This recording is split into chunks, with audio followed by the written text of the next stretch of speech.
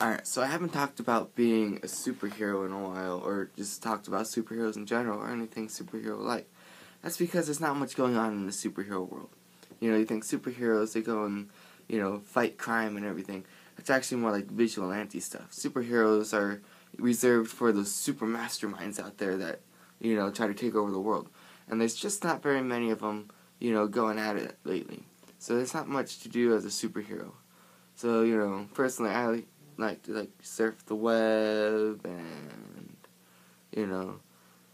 think of conspiracy theories and stuff like that. But also I am a superhero, but since my superpowers, I can fly, but not very fast. I can get like a 6-minute mile.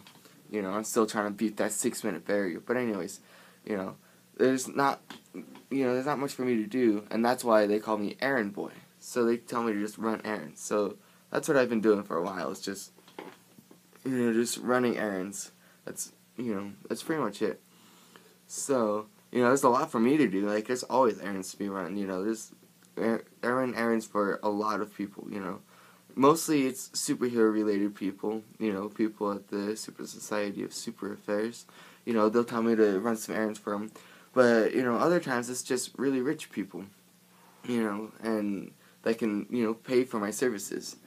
And it's just kind of ridiculous. Like, sometimes they tell me to come over and, take out the trash or, whatever else they want me to do. And, it doesn't pay very well, but, it's, still a job. So I wouldn't complain about it. But, so there you go. As Errand Boy with a lame superpower, I get more action than all the other superheroes out there. So, there you go. So, leave a comment below and tell me, do you know any superheroes, and are they struggling financially because there aren't any supervillains to, to beat up or anything like that? Tell me. Leave a comment below and tell me about these superheroes that are having trouble out there. Anyways, until tomorrow, I will see you.